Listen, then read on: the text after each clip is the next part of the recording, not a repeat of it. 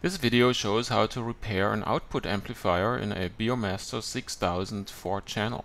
If you like this video, please visit my blog for more information at beolover.blogspot.com or go to my website at www.beolover.com. Enjoy! Here you see the circuit diagram of one of the output amplifiers. Essentially we have a feedback controlled push-pull design. So these here are the push and pull transistors, and they are controlled by this biasing network, which is adjusted with this potentiometer. The great thing about this design is, in case this potentiometer goes open circuit, we don't have a catastrophic failure of the output. However, what happened in my case, which is essentially the reason why I ended up making this video, is that I connected this point accidentally to ground with a screwdriver that wasn't insulated well enough. I did wrap it with some adhesive tape, but unfortunately not high enough, and so when I slipped off the trimmer, I pulled this here down to ground because I connected diagonally with the screwdriver to the metal bracket that houses the amplifier board. Anyway, so as that happened, then the entire network here gets pulled down, and so the PNP Darlington down here opens up, and then it pulls down the emitter of this Darlington, and this one opens up, and then we get a strong current flow through the entire output, and that led to burning out these two transistors. What also happened is that this resistor R21 failed, and this one went open circuit.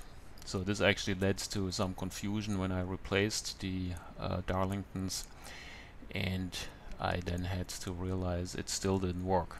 The way I noticed it is that when this here is open circuit and these two Darlingtons are in good shape, then you get about 40 volts here at the base of the NPN Darlington.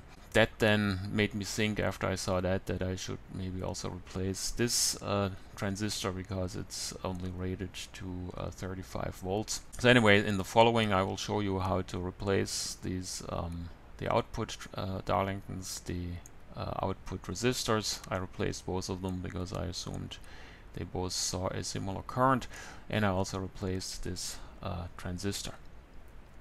So when the little accident happened and I realized that the output transistors were damaged, first I went into full panic mode because I feared I would need to dismantle the entire Beomaster to get at the circuit board and the output transistors. But then, after panic subsided, I realized that one can fairly easily get the heat sinks out, and essentially all you have to do is to unscrew the two screws, one here, one there. And so after you do that, you see here I unscrew the top one, right? So once they're completely out, you can actually push these plastic insulators a little bit to the right here, away from the metal bracket. So there are two plastic protrusions on the insulator that go into holes that are in that metal bracket. So after pushing them out a little, one can then actually move the heatsink upwards and completely access the Darlingtons that are mounted against them. So here you see the heatsink pushed upwards, and the two screws that hold the Darlington are out. You also see this insulator removed from it, and so at this point now it's pretty easy. You can simply pull the Darlington towards you and then access the solder points and replace it. Down here you see actually IC3, the biasing Darlington, which is also mounted against the heatsink. So all the PNP Darlingtons, right, this here is the 2501, these heatsinks, they have the corresponding biasing Darlington mounted against them to thermally stabilize the outputs. This here is the contact for the collector, right? The collector directly contacts to the package. And so this here is bolted against this mounting hole of the Darlington, and so this makes the contact to the collector. The next step is to pull out the Darlington, and so now it's obvious, it's easy to access the solder points, and so we can put a new component in. So here you see now how I took out the second heatsink, the NPN Darlington. So I should have also said, of course, that I fried one of the back channels while I showed the circuit diagram of one of the front channels. So this here is the right back channel. But anyway, here now I jam the screwdriver under the plastic insulator from the side, and I'll pull out this heatsink, and actually you can pull it, since this one is already gone, you can pull it a little bit to the side, and so avoid putting too much stress on these switches. So here this is all a little bit dicey. They don't really want to come loose.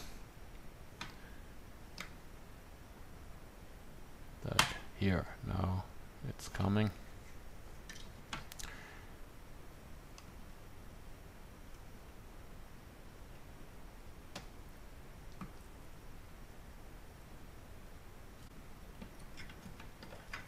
Okay, there we go.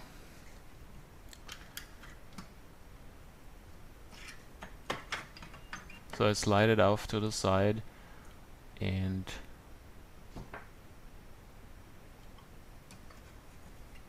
now it comes out.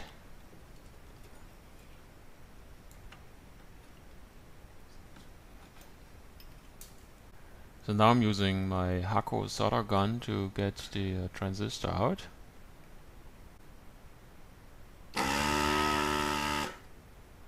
Nice and clean. So now it's time to solder the new ones in.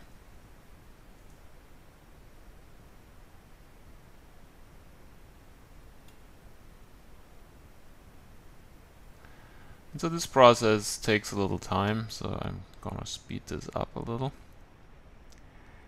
So here you see I put some heat conductive compound on the mica pad for the second one.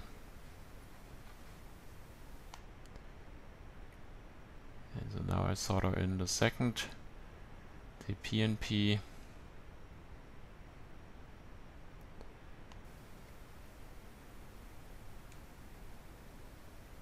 So this looks all pretty good.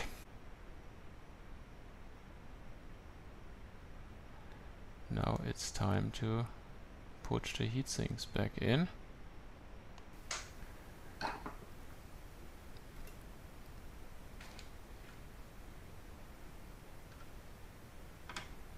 All this takes a little bit of time. The entire process took like an hour maybe. So, second one.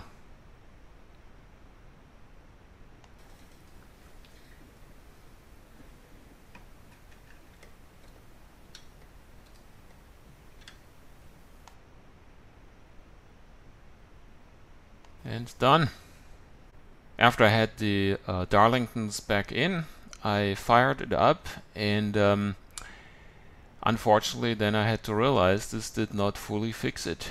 While the heatsink stayed cold, I was not able to adjust with the trimmer any significant voltage across the output resistors. It occurred to me that I may have fried one of the output resistors, and indeed it turned out to be the case. And so here you see how to get to the output resistors. So it's actually possible to pull the output circuit board up to an extent that one can actually pretty much access all of the components that are on it. Now this is a little bit a heart-wrenching activity, because all these wires that go underneath this metal bracket where the output board sits in, they get strained quite a bit, but it is entirely possible. So it has been designed in a way that one can actually do this. It is actually possible to pull the entire board out on this side as far as on this side and then access everything. I did that actually to replace all the electrolytic capacitors that are on this board. I thought while I had it up, why not do that too? And so the output resistors, unfortunately, they are at the bottom end of this board, so you really have to pull it out as far as you can. And so you see here still the old one, and so now I'm going to show you how to replace it. So here you see the detailed shot of the damaged output stage. These here are the two output resistors. This one here is the one that died, and so I decided to replace both of them because the current was the same in both of them most likely.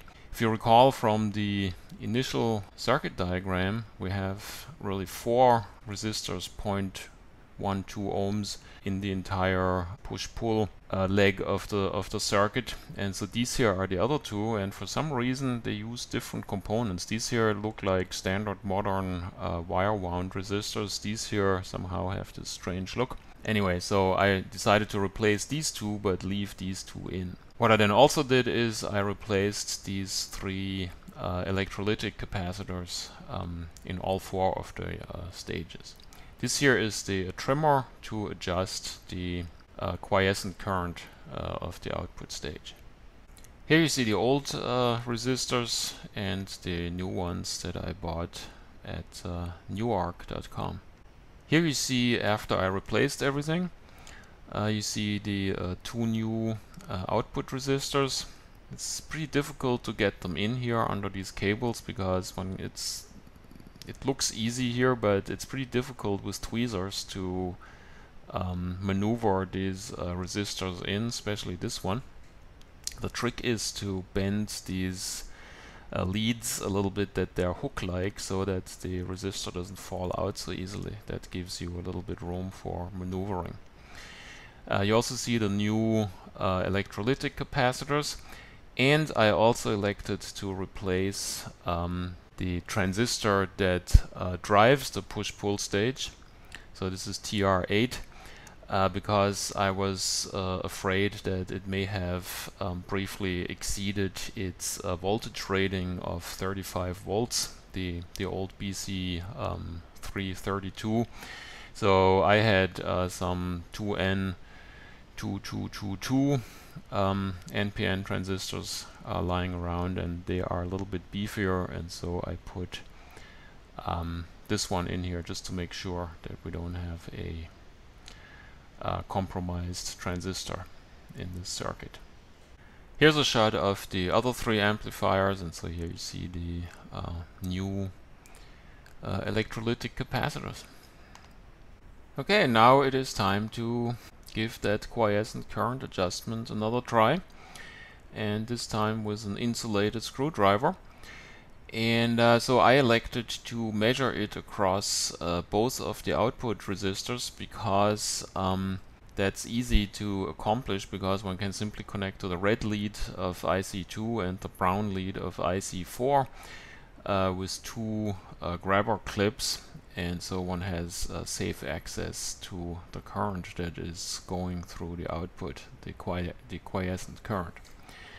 The manual prescribes to measure across this resistor, and of course that can also be done by simply connecting one lead of the multimeter to the to ground and the other one to the package of IC4, which is the collector. But if you do like what I did, you need to adjust for twice the voltage, right? So the manual prescribes 7.2 millivolts across R19, and I adjusted here for 14.4. I verified that by doing this measurement too, so this is a valid approach. Again, here we finally see how this adjustment is being done. Here I connect to the brown and red leads, and here I have my insulated, now fully insulated screwdriver. You also see I put here some cardboard in to 100% make sure that this will not happen again. And so I adjusted here to 14 point, well, here it looks 3, but it was sort of fluctuating. It's pretty difficult to adjust it very precisely with this single turn potentiometer here. Okay, it seems it's all good again in Beomaster land. This concludes my output amplifier repair video. I thank you for watching. Good luck with your own restoration project.